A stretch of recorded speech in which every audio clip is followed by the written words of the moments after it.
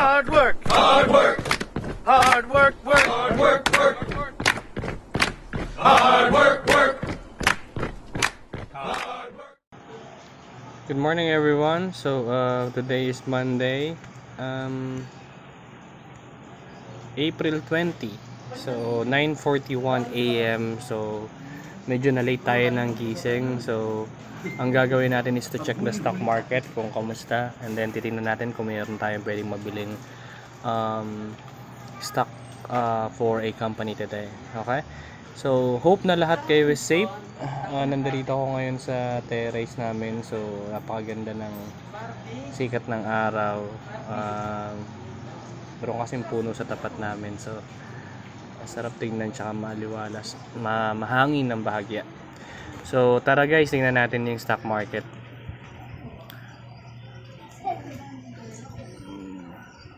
So you just need to type COL financial.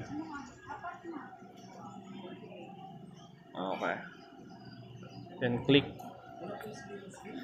Okay, so ito yung pinaka page ng COL financial. As you can see, dito pwede ka na rin mag-open ng account, just to let you know. Get started. Okay, so on this section, type ko yung user ID ko. So pause ko muna for a while, tapos balikan ko kayo. Okay, there you go. Welcome stock market.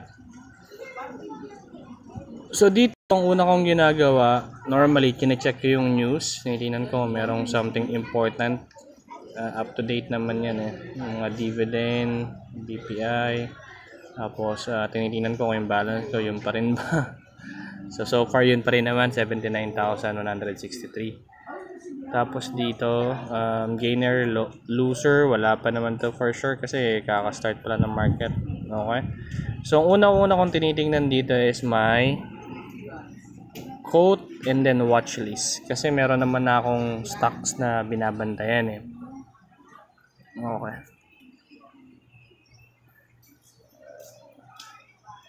So ang bilis niyan tumaas.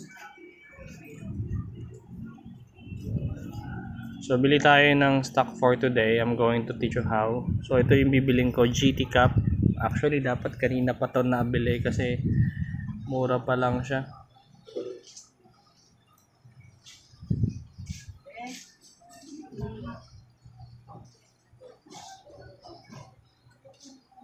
So place tayo ng order. So all you have to do, if you wanted to buy, check nyo muna kung yung board lot niya ilan. So 10. So pwede kang bumili ng minimum 10 sale or 10 share dito kasi yun yung board lot niya. Okay.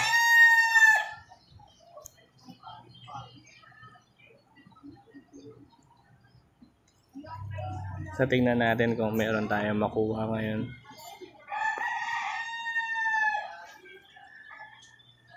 So 550 na yung asking. Guys, ito yung importante ha. Tingnan nyo to.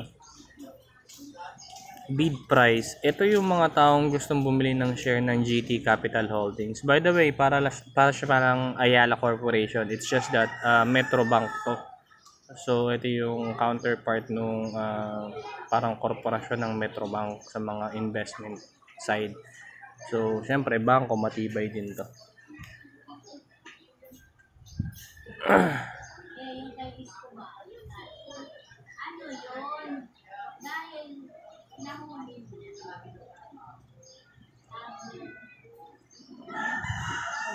Tapos kung gusto niyo malaman yung dividendo, kung tuwing kailan sila nagbibigay, since nandito na tayo sa page, click nyo lang dividend.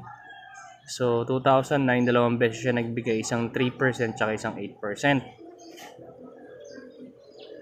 3% sa cash, 8% sa stock. So mag-increase yung stock niya ng 8% kung ilang stock yung meron kayo. So April 4 tsaka July ang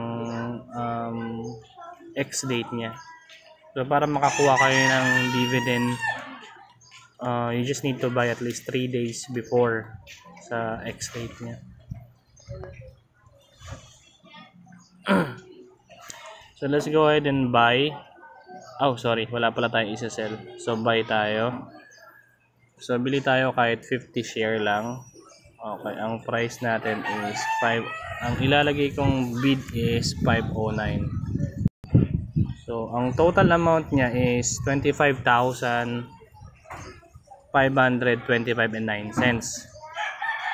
Okay. So, ito yung asking ko. Ito yung bid ko.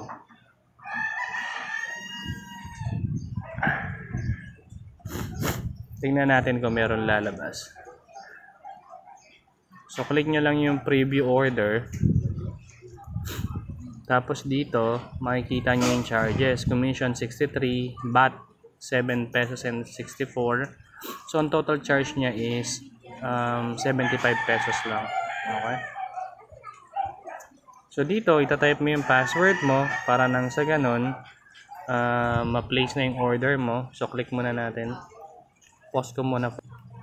There you go. So, dito, makikita nyo, your order is being sent for execution. Please see trading history section to verify order status. So, nandito yung transaction number, 30405, date, today, April 20, tas may oras din yan. Ang nakalagay dyan, by day. Number of shares, 50. Ang price is 509. So, pag punta natin itong trading history na sinasabi nila, okay. Pagka nakita mong meron pa dito, let's say for example, show your order. Okay. So, pag wala na dito, let's say, check muna natin. GTCAP. Type lang muna natin GTCAP. Show order.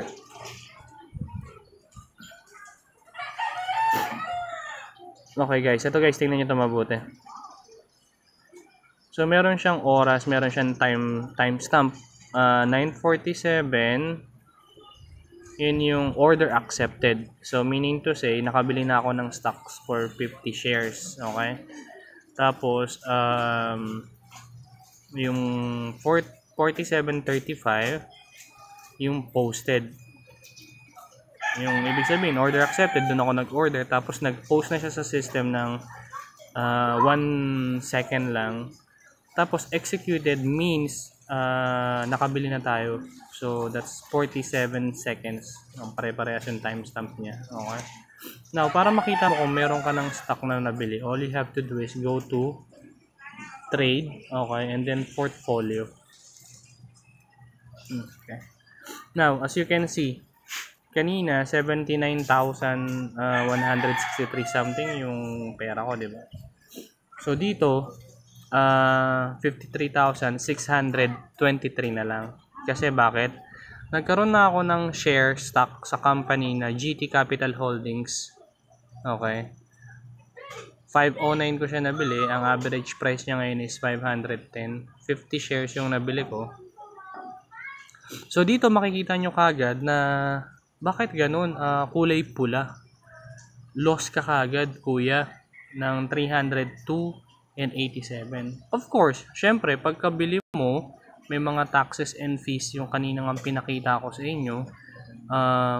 Nag-loss na kagad ako ng 302.87. So, huwag kayong matakot. Syempre, sa unang bili nyo, talagang negative kagad kayo. So, ang gagawin nyo lang, since 509 nyo siya binili, aantayin nyo na lang. Dito na masusubok yung patient nyo. Kung yung emotions nyo, kung bebenta nyo na ba kagad, kinakabahan kayo, bakit negative kagad, baka mawala yung pera ko. Again guys, hindi po mawawala yung pera nyo. Okay, yung shares na binili nyo sa company, as is na yan, 50 shares. Ang game plan lang is, kung ibebenta mo ba siya ng mas mura sa nakuha mo, which is 109, definitely, lugi ka. So, ang trabaho natin ngayon, or ang gagawin natin is, to wait until na mag-pick siya, tumaas siya ng tumaas. Okay? Pero kahit bumaba pa yan ng 400 or 300, hindi lugi ka in terms of value sa money. Siyempre, ang multiplier mo is 400 na lang kasi yun yung market price niya. Pero yung shares mo nandoon pa rin 50 shares. Okay? Ngayon, wag mo siyang ibebenta pagka mas mababa sa buying price mo kasi definitely lugi ka. Okay? So, ang gagawin na lang natin ngayon is to check kung ano yung nangyari. So, 509 ko siya nabili, correct? So, punta tayo ulit ng quotes and then watch list. So, dito mo na lang siya babantayan kung gusto mo siyang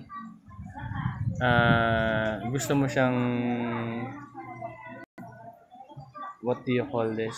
Gusto mo malaman kung magkano yung current price niya. So, dito, 4.99 and 40 cents. So, mas bumaba pa. Kasi ang bili ko is 4.10. So, ang gagawin ko ulit, magdadagdag ako. Okay, kasi 4.99. So, pwede pa ako magdagdag ng at least, let's say for example, 10 shares. Tingnan natin kung magkano. Okay? Nag 4.95 pa nga. So, dito, kinakabahan ka na. So, tingnan natin. Ay, 4.95. Tama. GTCAP, tingnan natin ulit. Sa portfolio natin. Yung GTCAP 492 510 ko siya binili. So lugi na ako ng 1,000. So yan, lumalaki na yung lugi. So yung iba kinakabahan na. So okay lang yan kahit bumaba lang siya. Kasi wala namang problema. So 492 ang gagawin ko, magbabay ulit ako. Okay. 492. So lagay tayo dito mga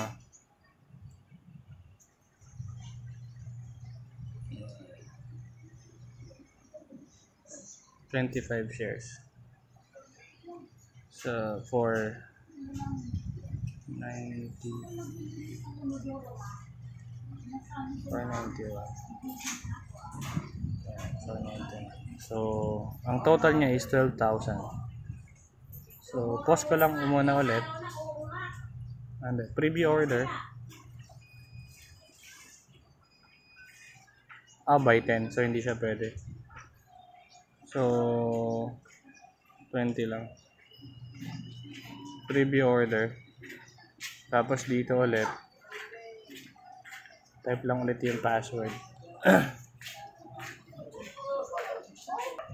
So, place order. So, yan na tayo. So, nakapag-place na tayo ulit ng order sa 20 share. 491 naman ang bid ko. So, punta tayo ng trading history. So, type natin na GTCAP. Show natin. So, 20 share. Ganun din ulit yung nangyari.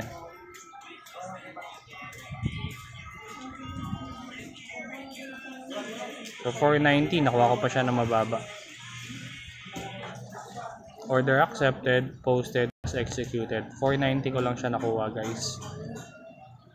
Okay. So, check natin ulit yung quotes and then watch list. 485. Okay. So dito, tingin tayo sa trade. Sa quotes. So sa trade natin and then sa portfolio. So dito, ang buying ko na lang is 43,809. So, ang total ko is 70 shares. Okay. So, lugi na siya ng 1,777. So, ang total shares ko na is 70. Kasi una binili ko 50, tapos 20. So, ngayon, ang market price niya is 484. Okay, mas mababa siya.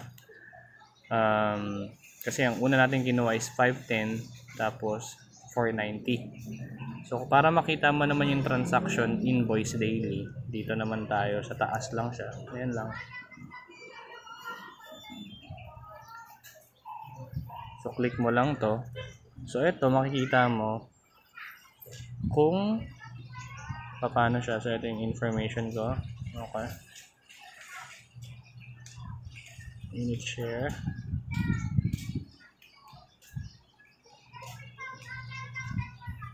Okay, so yan siya lahat. Hindi ka pwede pakita yung details ko na sa taas.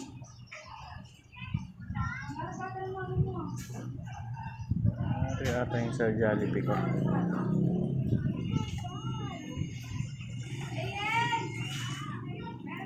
Na view natin yung current. Yung ledger natin. So dito hindi pa siya nakalagay.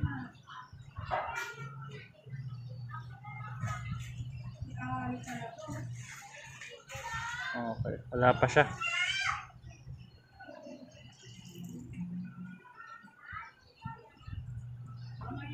GT Capital Holdings. Okay, so I think that's it for today. At least nakita nyo kung paano mag-buy ng stocks sa stock market. So guys, huwag kayong kabahan, hayaan nyo lang yan dyan, patulugin nyo lang yung pera nyo, just like yung ginawa natin sa JFC. Tapos pag right time na para ibenta siya, all you have to do is to sell it. Okay, so punta tayo ulit ng quotes, trade sa watchlist tayo lagi. So dito lagi ako pupunta. Okay.